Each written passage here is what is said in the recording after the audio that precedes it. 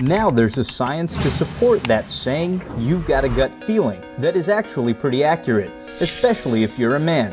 A new study from the University College Cork found that levels of the mood-regulating hormone serotonin in the adult brain are determined early in life by special microbes in the gut.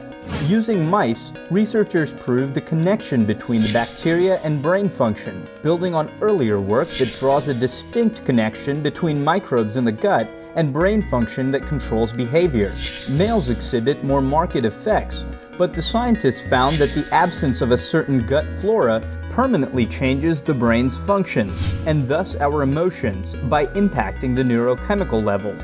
Scientists are hopeful that they can now target the stomach bacteria while designing new mental health drugs. Evidence that our mental well-being depends on the stasis of our stomach. Did we need a study for that? Haven't these researchers ever eaten a hamburger? Want more science? We've got the latest on discoveries and breakthroughs. Check out Slate News Science. Click to subscribe. Like us on Facebook at Slate Video. Follow us on Twitter at Slate Viral.